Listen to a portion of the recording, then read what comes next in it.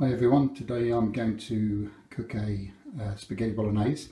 Again, it's my interpretation of how I cook. I'm afraid I'm a bit of a throw everything in the pot. So first thing I'm going to do is, let's go through the ingredients first. We've got a 5% lean mince, lean beef mince, whole wheat spaghetti, salt and pepper, got some bay leaves, some mixed peppercorns, some parsley, smoked paprika. Now that's really nice. I don't know if you've tried that. That gives it a real, how would you describe it, a real sort of woody, deep taste to it. It's really nice. A little bit of thyme. Obviously going to cook the onions and garlic and stuff in the fry light and the mince. Onion, tomato puree, fresh basil, garlic clove, a couple of mushrooms, a tin of whole tomatoes. I have to use whole tomatoes because Pat doesn't like tomatoes, so she can pick them out as a whole tomato rather than try and pick out little tiny bits that normally you'd use chopped tomatoes. Worcester sauce. I always put a little bit of Marmite in as well, gives it that little tang. A couple of mushrooms, a carrot, and I'm only putting pepper in because it's getting a bit old, so I want to use it up. Normally I wouldn't put pepper in, but I don't like wastage either. And I don't know if I said little oxo cube because we're working with beef. Okay, so I'm going to get started. To start with, I'll just chop up the garlic and the onions, get that sauteed off, get the mince into the pot with the garlic and onions, add a few of the herbs, get it started, get it cooking down.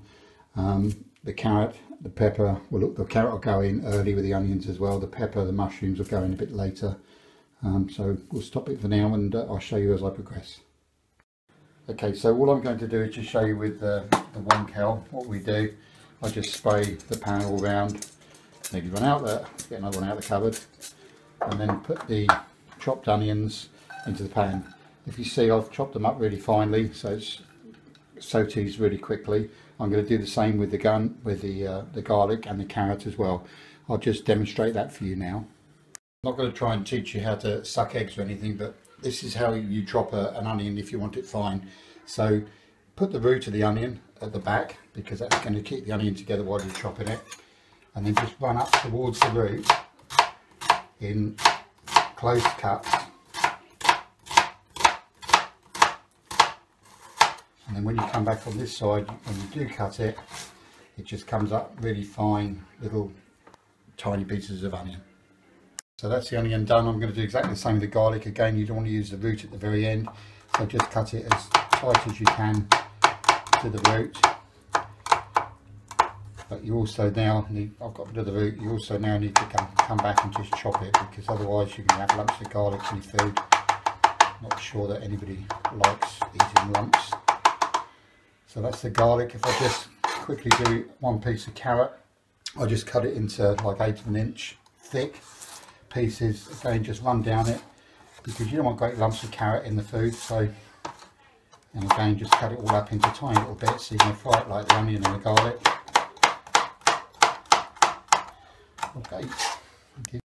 Okay, so as you can see, this is starting to sweat down nicely. I'm just about to add the mince into that, and I'll brown the mince off before I go any further. Okay, so as you can see, as I said, I've browned it off now, all the mince, so that it's all been sealed. And now I'm just going to add all of the herbs. Shouldn't really be doing this in front of the Pat because she'll say I don't like herbs, but there you go. So a little bit of ground salt. Obviously I'll do more to taste as we need it. With a ground black pepper, can't beat that.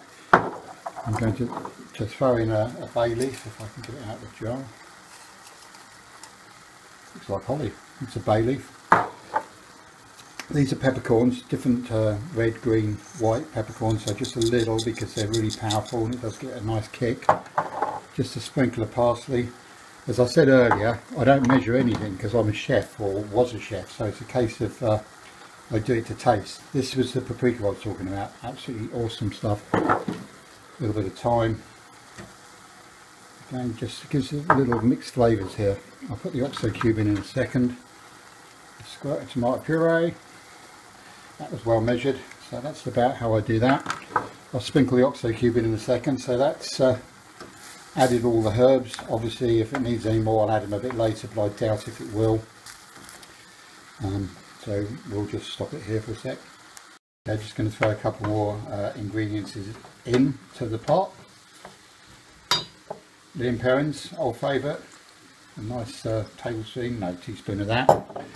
As I said earlier, tiny bit of Marmite just gives it that tang, so I will show you that because that's all I'm putting in, just a tiny little bit, because you either love it or hate it. We actually both love it, so that's quite good. Get rid of that. A bit of oxo cube.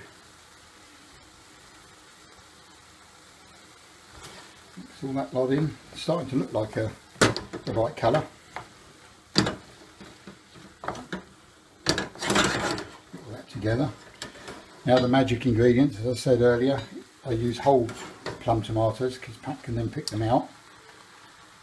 Get rid of that. Actually, I've forgotten something. Hang on a second. It doesn't matter too much because these are quite delicate vegetables, so they'll cook anyway in the sauce. So that's the mushrooms. If you look, I've chopped them up tiny. This was the fresh basil, and this was the pepper. As I said, I don't usually put it in, but I wanted to use it up because it was getting a bit soggy. So let's turn those over now. Try not to break the tomatoes. Normally most people would put chopped tomatoes in here, but for my recipe, or the way I'm doing it, I don't. It's starting to look like a bolognese now. And then we've got, of course, the best the stock in the world came out the tap over there. It's called water. We'll just rinse the can out a little bit, pour that in there, make sure everything's covered, and cook that down probably for 25-30 minutes. Bring it to the boil, then turn it down to simmer and cook it out. And there's the spaghetti bolognese as I do it. So there you go, brought it up to the boil. All I'm going to do now is pop a lid on top of that, turn it down to a simmer and let it simmer until the meat is cooked. I'm guessing it's going to be about 25-30 minutes. I'll just come and taste it. I've never really timed it. Pretty rubbish really. I do it all by feel, touch, smell, taste. Okay, so that's that. Pop the lid on and leave it to get on with it. I will turn it down to a simmer. I'll just pop the pan on ready for the spaghetti, so that I'll just have some salt and pepper in the water. Back in the good old days I'd have poured a little bit of oil in with it because it helps to keep the spaghetti from sticking together. However, because we're trying to eat healthy, there will be no oil in there. Okay, we're just about to dish up now. As you can see on the usual bed of spinach here. Pat this evening, because she's on an SP week, has decided that she doesn't want to have pasta, so we've done some, I can't remember what they were. Oh, lentils. Just plain lentils, and just cook them in a vegetable stock cube. I would give you a little tip here. I've never done this before. It looks disgusting. I put a whole stock cube in. It was a mistake. It is actually quite salty. So I would suggest maybe you just use half a stock cube when you're doing that. Spaghetti I've cooked over here. This is my one. This is supposed to be baby spinach, look.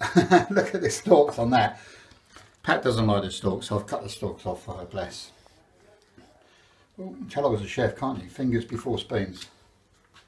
Okay, there's the spaghetti. Because we're obviously, Emma might look at this and tell me there's not enough speed on this, so I've cooked a few vegetables as well. Let's just chuck those on. I love these little baby carrots, they're gorgeous.